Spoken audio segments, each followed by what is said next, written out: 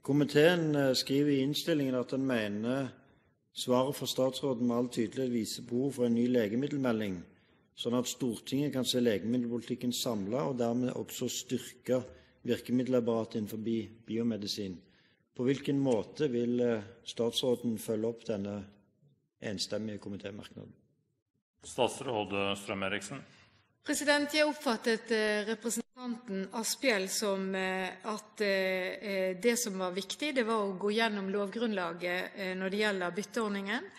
Det også, som jeg forstår, viktig for komiteen at vi foretar utprøvende behandling, at man øker også og gjør forsøk på det.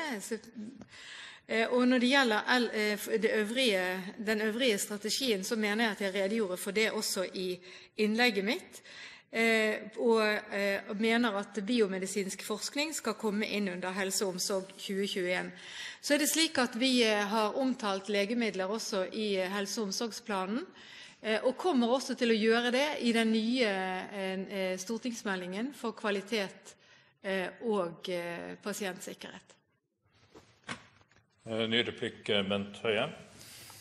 Det vanskelig å forstå statsråden sitt innlegg annerledes enn at statsråden ikke har tenkt å følge opp flertallsmerknaden.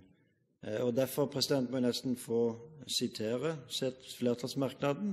Sitat: «Komiteen mener svaret fra statsråden med all tydelighet viser behov for en ny legemiddelmelding, sånn at Stortinget kan se legemiddelpolitikken samlet, og dermed også styrke virkemiddelapparatet innen biomedisin. Kommer denne regjeringen til å fremme en ny legemiddelmelding for Stortinget?»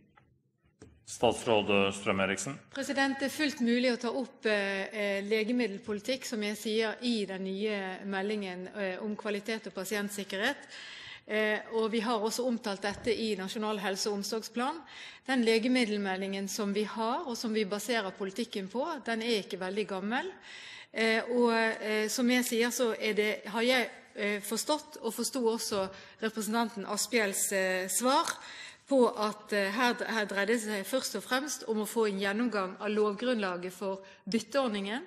Det vil jeg selvfølgelig følge opp, og videre ta sentrale problemstillinger og nye problemstillinger i forhold til legemiddelpolitikken i de dokumenter som jeg har nevnt.